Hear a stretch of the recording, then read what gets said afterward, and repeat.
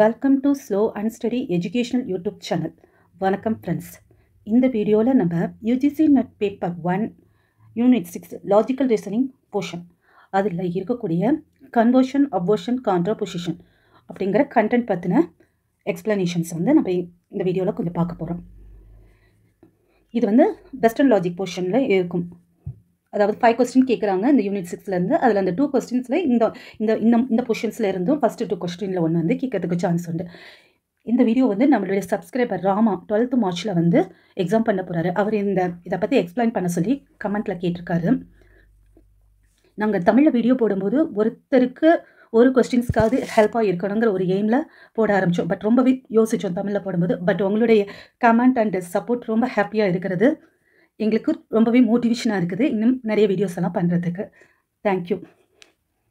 தென் இப்போ நம்ம வந்து வீடியோ பார்க்கலாம். ஆல்ரெடி நம்ம பார்த்துருக்கோம். இது வந்து ஒரு கேட்டகரிக்கல் ப்ரிப்போசிஷன் சொல்லக்கூடிய 4 ஃபார்மில் இருக்கக்கூடிய ஸ்டாண்டர்ட் ஃபார்ம். அதாவது கேட்டகரிக்கல் ப்ரிப்போசிஷனுங்கிறது AEIO அப்படி சொல்லக்கூடிய 4 prepositions. All S R B. இதில் வந்து ஆல்ங்கிறது குவான்டிஃபையர், எஸ்ங்கிறது சப்ஜெக்ட், ஆர் நாட் இதெல்லாம் வந்து கோப்புலாங்கிறது ஜாயின் பண்ணக்கூடியது, ப்ரெடிகேட்டம் பிங்கிறதுல நம்ம மீன் பண்ணுறோம். ஆல் அண்ட் நோ ரெண்டும் வந்து universal. ஆல்ங்கிறது affirmative, நோங்கிறது negative. Then சம்ங்கிறது some and some நாட்ங்கிறது particular. வெறும் சம் மட்டும் இருந்தது அஃபர்மேட்டிவ், சம் நாட்ங்கிறது வந்து ஆர் நாட்ங்கிறது நெகட்டிவ். இப்படி இருக்கக்கூடிய ஒரு ஸ்டாண்டர்டு ஃபார்மில் இருக்கக்கூடியது தான் இந்த கேட்டகரிக்கல் ப்ரப்போசிஷன். தென் வந்து இதில் இந்த டாப்பிக்கில் வந்து ரொம்ப முக்கியமானது வந்து ஸ்கொயர் ஆஃப் ப்ரப்போசிஷன் அடிக்கடி நம்ம படிச்சிருக்கோம். அதே போல தான் எஜுக்ஷன் சொல்லக்கூடியதுமே. இது ஸ்கொயர் ஆஃப் ப்ரப்போசிஷன். இதை பற்றி இதிலிருந்து நிறைய கொஸ்டின்ஸ் வந்து வந்துட்டு இருக்கிறது. நம்ம இதை பார்த்துட்டே தான் இருக்கிறோம் கொஸ்டின் ஆன்சர் சீசனில். இப்போ அதுலேயே இந்த எஜுக்ஷனுங்கிறது அதுக்குள்ளே தான் இந்த கன்வர்ஷன், அப்வர்ஷன் அண்ட் கான்ட்ராபொசிஷனுங்கிறது வருது. எஜுக்ஷன் மீனிங் என்னென்னா அதுவும் இம்மீடியட் இன்ஃபரன்ஸ். இம்மீடியட் இன்ஃபரன்ஸ்னால் ஒரே ஒரு ப்ரெமிசஸ் 1 வைத்து கன்க்ளூஷன் வந்தால் அது இம்மீடியட். மீடியட் சொன்னோன்னா ப்ரெமிசஸ் 1, ப்ரெமிசஸ் 2 இருந்து கன்க்ளூஷன் வரும். சிலாஜிசம் அது வந்து இம்மீடியட், அது வந்து மீடியட். இது வந்து இம்மீடியட். 1 ப்ரெமிசஸ் கன்க்ளூஷன் இருந்தால் அது இம்மீடியட் இன்ஃபரன்ஸ் சொல்லக்கூடியது. அப்படி இருக்கக்கூடிய இந்த immediate இன்ஃபரன்ஸில் premises and conclusion is the same மீனிங்கில் வரணும். Different between them only in the form. இங்கே தான் வருது. ஃபார்மில் மட்டும், அதனுடைய ஃபார்ம் ஸ்ட்ரக்சர் அதில் மட்டும் டிஃப்ரென்ஸ் இருந்து மீனிங் சேமாக இருந்ததுனால், meaning of the premises and conclusion is சேமாக இருந்து அதனுடைய ஃபார்ம் மட்டும் மாறி இருந்தால் அதுக்கு பேர் எஜுக்ஷன். அதே சமயத்தில் மீனிங் அண்ட் அந்த ஃபார்ம் ஸ்ட்ரக்சர் ரெண்டுலேயுமே நம்ம square of ப்ரப்போசிஷனா all எஸ்எஸ்பின்னா no SSP அதனுடைய அடுத்து பார்ப்போம். அதனுடைய கன்க்ளூஷனாக அப்படி இருக்கும்போது இதில் மீனிங்கே மாறுது. பட் மீனிங் மாறாமல் இருந்த ஃபார்ம் மட்டும் மாறி இருந்தால் அதுக்கு பேர் எஜுக்ஷன். இந்த எஜுக்ஷன் வந்து 3 டைப்ஸில் இருக்கக்கூடியது. அது கன்வர்ஷன், அப்வர்ஷன், கான்ட்ராபொசிஷன். இந்த 3 தான் 4 kind of categorical ப்ரப்போசிஷனுடைய various components வந்து எப்படி ஸ்வாப் பண்ணுறது, அப்படி ஸ்வாப் பண்ணும்போது அது எந்த மாதிரி அந்த சேஞ்சஸ் வந்து ட்ரூத் அல்லது ஃபால்சிட்டி ஆஃப் ப்ரப்போசிஷனாக மாறக்கூடியதை வந்து காட்டுறது தான் இந்த கன்வர்ஷன், அப்வர்ஷன் அண்ட் கான்ட்ராபொசிஷனுங்கிறது. அதாவது ஒரு வார்த்தையில் சொன்னால் replace the term with it's compliments. அந்த டேர்ம்ஸை ரீப்ளேஸ் பண்ணணும் காம்ப்ளிமெண்ட் வித் இட்ஸ் காம்ப்ளிமெண்ட்னு சொல்லக்கூடியது. காம்ப்ளிமெண்ட் அப்படின்னு சொல்லணும் அதை ஆப்போசிட் டேர்ம் அல்லது into the class things out side the class of the original term அப்படின்னு சொல்லக்கூடியது. அதாவது இது எல்லா நேரத்துலையும் ஆட் அல்லது சப்ட்ராக்ட் பண்ணக்கூடியது. என்னென்னா நான் பிஃபோர் த டேர்ம் காம்ப்ளிமெண்ட் அந்த இதுவாக உருவாகும். அந்த ப்ரெடிகேட்டுக்கு முன்னாடி வந்து நான்கிறது போட்டோ இல்லை அந்த நானை எடுத்தோ நம்ம வந்து இந்த காம்ப்ளிமெண்ட்டை வந்து க்ரியேட் பண்ணுவோம் இந்த conversion அப்வர்ஷனில். First Swat of swap அதுதான் வந்து கன்வர்ஷன் சொல்லக்கூடியது. எஜுக்ஷனில் ஃபஸ்ட்டாக இருக்கக்கூடியது ஸ்வாப் இந்த சப்ஜெக்ட் வித் ப்ரெடிகேட். அதாவது சப்ஜெக்டை ப்ரெடிகேட்டாகவும் ப்ரெடிகேட்டை சப்ஜெக்டாகவும் மாற்றக்கூடியது தான் conversion. No birds R bumble பீஸ்ங்கிறது example. No bumble piece R birds அப்படிங்கிறது இங்கே இது சப்ஜெக்ட், இது ப்ரெடிகேட்.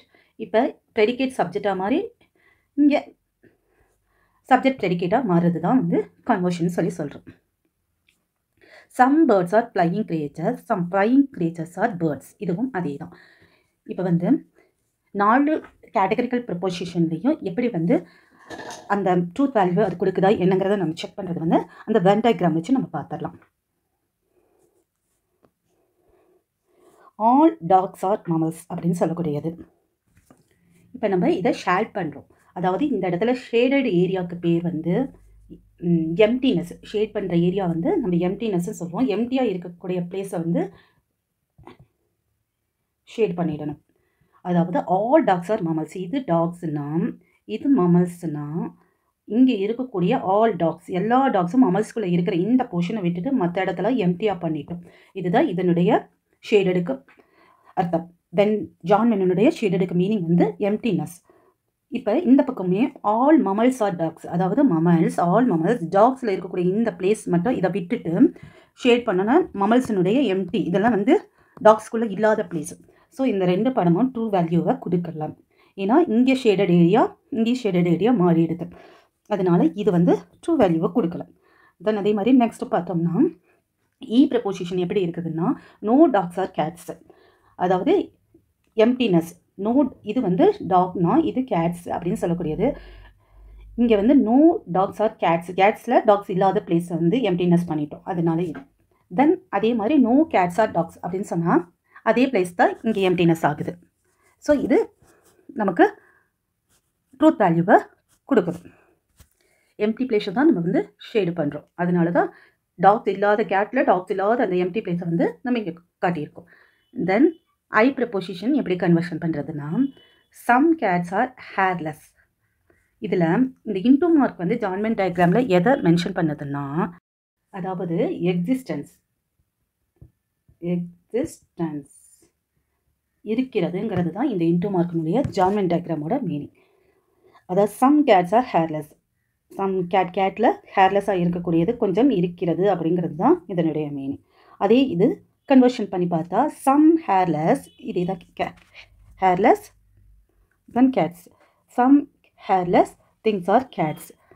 இந்த ஹேர் இல்லாத திங்ஸ் வந்து கேட்டாக இருக்கிறது அப்படின்னு சொல்லியிருக்காங்க. இருக்கிறது அப்படி தான் இந்த இன்டூ மார்க்கினுடைய மீனிங். ஸோ இதுவும் ரெண்டுமே ட்ரூத் வேல்யூ கொடுத்தது. Then next proposition some tax R not drain. அதாவது நாட், இங்கே இருக்கக்கூடிய டாக் ட்ரைன் பண்ணப்பட்டது. நாட் ட்ரைனாக இருக்கக்கூடியது இந்த பிளேஸ் தான் வந்து நாட் ட்ரைன். தென் அதை கன்வர்ஷன் பண்ணணும்னா some drain things are not tax. அதாவது நாட் டாக்ஸ், இங்கே டாக்ஸ் இருக்குது, இங்கே ட்ரைன் திங்ஸு, இது டாக்ஸ். நாட் டாக்ஸாக இருக்கக்கூடிய ட்ரைன் திங்ஸோட பிளேஸ் வந்து இந்த பிளேஸ். ஸோ இது ரெண்டும் இந்த வென் டயக்ராம் போட்டு பார்த்ததுல ட்ரூத் வேல்யூ கொடுக்கலாம். Then all tax R mammals, all mammals R tax. இந்த ஒரு சின்ன ஒரு டேபிளாக கொடுத்துட்டு நம்ம ப்ரிசர்வ் ட்ரூத் வேல்யூ மைண்டில் நம்ம வச்சுக்கிறதுக்கோசம் நாங்கள் வந்து எக்ஸ்பிளைன் மட்டும்தான் பண்ணினது. நம்ம மைண்டில் வச்சுக்க இந்த ஒரு டேபிளே நமக்கு போதுமானது. ஆல் டாக்ஸ் ஆர் mammals வந்து ஆல் mammals ஆர் டாக்ஸ் அப்படிங்கிறத கன்வெர்ட் பண்ணியிருக்கோம். அது வந்து ட்ரூத் வேல்யூ கொடுக்கலங்கிறத எக்ஸ்பிளைன் பண்ணதில்லை. ஸோ இது நோ. தென் இதில் ட்ரூத் வேல்யூ கொடுத்தது எஸ், ப்ரொபோசிஷன் ட்ரூத் வேல்யூ, தென் ஓ வந்து கொடுக்கலாம். ஸோ கன்வர்ஷனில் வந்து இ அண்ட் ஐ ஸ்டேட்மெண்ட் ஒன்லி வந்து ப்ரிசர்வ் ட்ரூத் வேல்யூ. அதாவது நோ அண்டு சம் சொல்லக்கூடிய ஸ்கொயர் ஆஃப் பொசிஷனில் பார்த்தோன்னா இந்த இடத்துல இருக்கக்கூடிய ஈயும் இந்த ஐயும் தான் வந்து கன்வர்ஷனில் ட்ரூத் வேல்யூ கொடுக்கும். தென் இந்த வீடியோட எண்டிங்கில் இன்னொரு டிப்ஸ் இருக்குது, அதையும் பார்த்தலாம். தென் இப்போ அப்வர்ஷன் நெக்ஸ்ட், அதாவது second swap. Changing the quality of preposition and then replacing the predicate with it's complement. குவாலிட்டியை வந்து சேஞ்ச் பண்ணுறது தான் வந்து அப்வர்ஷன் சொல்லக்கூடியது. எக்ஸாம்பிளில் பார்த்தோம்னா ஆல் டாக்ஸ் ஆர் mammals அப்படின்றது பாருங்கள். அதில் ஸ்டெப் 1 எப்படி இருக்கணும்னா அது அஃபர்மேட்டிவாக இருந்தாலும் நெகட்டிவாக இருந்தாலும் அதனுடைய குவாலிட்டியை வந்து சேஞ்ச் பண்ண போகிறோம். அதாவது no tax, all tax R mammals வந்து no tax R mammals. குவாலிட்டினா all know, some not. யூனிவர்சலில் வந்து ஆல் அண்ட் நோ மாற்றணும். Replace the predicate with it's complement. அதாவது mammals இஸ் நாட் ஜாயின் பண்ணினால், நாட் நான்கிறத அந்த ப்ரெடிகேட் டேர்ம் கூட ஜாயின் பண்ணும்போது complement வந்து create ஆகும். அப்படி இருக்கும்போது நோ mammals அப்படின்னு சொல்கிறது தான். நாட்டை ஜாயின் பண்ணி நோ mammals நம்ம உண்டு பண்ணியிருக்கோம். அப்போ நோ டாக்ஸுங்கிறது ஆல்ங்கிறதுல குவாலிட்டி மாற்றி நோ டாக்ஸ் கொண்டு வந்தோம். நான் mammals காம்ப்ளிமெண்ட்டை வந்து காம்ப்ளிமெண்ட் சேர்த்து ப்ரெடிகேட் சேஞ்ச் பண்ணியிருக்கோம். நோ டாக்ஸ் ஆர் நான் mammals அப்படிங்கிறது தான் வந்து அப்வர்ஷன். எக்ஸாம்பிளுக்கு பார்த்தா காம்ப்ளிமெண்ட்னா நம்ம என்னென்னு பார்த்துட்டோம். அது நான் அல்லது பிஃபோரில் நாட் சேர்த்து ப்ரெடிகேட் டேர்ம் கூட அதனுடைய ப்ரிப்போசிஷனை வந்து ஆப்போசிட்டாக வந்து சேஞ்ச் பண்ணுறது தான் வந்து காம்ப்ளிமெண்ட் சொல்லக்கூடியது இங்கே. Then all tax R mammals, all of the tax are inside of the மமல் class. எல்லா டாக்ஸுமே வந்து இன்சைட் ஆஃப் த மமல் கிளாஸ்ங்கிறது தான் all tax R மமல்ங்கிற meaning. No tax R நான் மமல்ஸ்னாலும் அதே மீனிங் தான். ஆனால் என்ன மீனிங்னா நன் ஆஃப் த டாக்ஸ், ஒரு டாக்ஸுமே அவுட் சைடில் மமல் கிளாஸ்க்குள்ளே இல்லை, அவுட் சைட் மமல் கிளாஸில் வந்து எந்த டாக்ஸுமே இல்லை. அப்படிங்கும்போது அதனுடைய மீனிங் இன்சைட் த மமல் கிளாஸில் தான் எல்லா டாக்ஸுமே இருக்குதுங்கிற மீனிங். ஸோ ரெண்டுமே வந்து ஒரே மீனிங் தான் சொல்லுது. மீனிங் மாறக்கூடாது, எஜுகேஷனில் மீனிங் வந்து மாறக்கூடாது. ஸ்கொயர் ஆஃப் பொசிஷனில் தான் மீனிங் வந்து மாறும். இதை வந்து ட்ரூத் வேல்யூ எப்படி கொடுக்குதுன்னு ஏ ப்ரொபோசிஷன் வந்து எப்படி அப்வர்ஷனாக மாற்றுறதுன்னா ஆல் டாக்ஸ் ஆர் மமல்ஸ் அப்படி கொடுத்துருக்க பாருங்கள். அதை ஷேட் பண்ணிட்டோம்னா எம்டி பிளேஸை ஷேட் பண்ணணும்னா நோ டாக்ஸ் ஆர் நான் மமல்ஸ். நோ, இது டாக்ஸ் மமல்ஸ், நோ டாக்ஸ், எந்த டாக்ஸுமே வந்து நான் மமல்ஸ் இல்லைங்கிறதுனால எம்டி பிளேஸ் இருக்கக்கூடியதை மட்டும் நம்ம இங்கே ஷேட் பண்ணியிருக்கோம். ஸோ இது சேம் ட்ரூத் வேல்யூ ப்ரிசர்வ் பண்ணுது. தென் நெக்ஸ்ட் பார்த்தோம்னா இ ப்ரொபோசிஷன் எப்படி அப்வர்ஷன் கொடுக்குதுன்னா நோ டாக்ஸ் ஆர் கேட்ஸ் அப்படிங்கிறது வந்து அது டாக்ஸ் இல்லாத எம்டி பிளேஸை குறிச்சிருக்கோம். அதே இதுதான் all Gates R not tax. இதனுடைய மீனிங்கும் ரெண்டும் ஒரே ப்ரிசர்வ் தான் பண்ணுறது. எம்டி பிளேஸை மட்டும் நம்ம வந்து இங்கே மார்க் பண்ணியிருக்கோம். தென் ஐ ப்ரொபோசிஷன் எப்படி கொடுக்குறதுன்னா சம் கேட்ஸ் ஆர் ஹேர்லெஸ் அப்படிங்கிறது வந்து எக்ஸிஸ்டன்ஸ் இருக்குது, சம் கேட்ஸுக்கு வந்து ஹேர்லெஸ்ஸாக இருக்கின்றது அப்படிங்கிறது இதனுடைய மீனிங். அதே இது சம் கேட்ஸ் ஆர் நாட் நான் ஹேர்லெஸ், நான் ஹேர்லெஸ் இல்லாமல் எந்த கேட்ஸும் இல்லைங்கிறது இந்த பிளேஸ் ஷேடட் தான். ஸோ இங்கேயும் ப்ரிசர்வ் பண்ணுது. தென் ஓ ப்ரொபோசிஷன் எப்படின்னா some tax R not trained, not drain, சில டாக்ஸ் வந்து இங்கே நாட் ட்ரைன் பண்ணின இந்த போர்ஷனில் வந்து இல்லாமல் இருக்கக்கூடியது இங்கே இருக்கிறது. அதே இதுதான் சம் டாக்ஸ் ஆர் நான் ட்ரைன்டு, அதை வந்து நாட் ட்ரைன் இருக்கக்கூடியதை வந்து நான் ட்ரைண்டாக மாற்றினாலே வந்துடும். இதனால இங்கே பார்த்தோம்னா நாலுமே ஏஇஐஓங்கிற 4 ப்ரொபோசிஷனே வந்து அதனுடைய வேல்யூவை ப்ரிசர்வ் பண்ணுது. ஸோ அதை ஒரு டேபிளாக நம்ம இங்கே கொடுத்துருக்கோம். Proposition அப்வர்ஷனாக மாற்றுது, preserve the truth value. அந்த எக்ஸாம்பிள் அங்கே பார்த்து அதே எக்ஸாம்பிள் தான், நாலுமே வந்து அதை மாற்றினது தான் இது. இதை மட்டுமே மைண்டில் வச்சுட்டா நமக்கு இந்த அப்வர்ஷன் வந்து எப்படி பண்ணுறதுன்னு புரிஞ்சிடும்.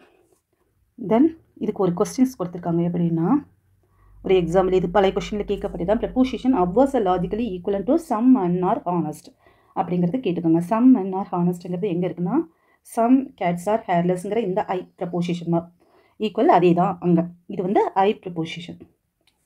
தென் அதனுடைய ஈக்குவலண்ட் என்னன்னா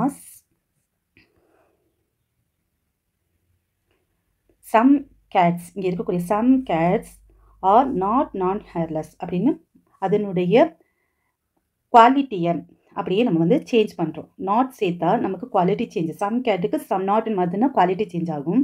இங்கே இருக்கக்கூடிய ப்ரெடிகேட் கூட நான் சேர்த்தோம்னா அதனுடைய காம்ப்ளிமெண்ட் ஆப்போசிட் காம்ப்ளிமெண்ட்டாக மாறுது, அதுதான் அப்வர்ஷன். ஸோ இங்கே பார்த்தோம்னா some are not quality change பண்ணிட்டோம், சம் நாட் வந்துருச்சு.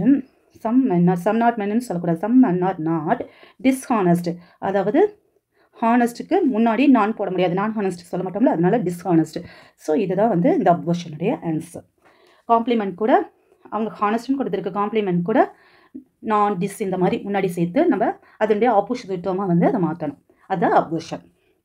தென் இதில் இருக்கக்கூடிய கான்ட்ரபொசிஷன் அண்ட் சில கொஸ்டினோட எக்ஸ்ப்ளனேஷனை இதனுடைய கண்டினியூ வீடியோவில் இன்னைக்குள்ளேயே அந்த கண்டினியூ வீடியோவில் நாங்கள் அப்லோட் பண்ணுறேன். தென் வந்து அது ரொம்ப இம்பார்ட்டண்ட். அதில் தான் வந்து limitation by அப்வர்ஷன், conversion by limitation, கான்ட்ரபொசிஷன் by லிமிட்டேஷனுங்கிற அந்த சப்ஜெக்டில் அதுக்குள்ளே தான் வரப்போகுது. ஸோ இதோட கண்டினியூவாக அதையும் பாருங்கள். இந்த வீடியோ உங்களுக்கு யூஸ்ஃபுல்லாக இருக்கும் நம்புகிறேன் ஃப்ரெண்ட்ஸ்.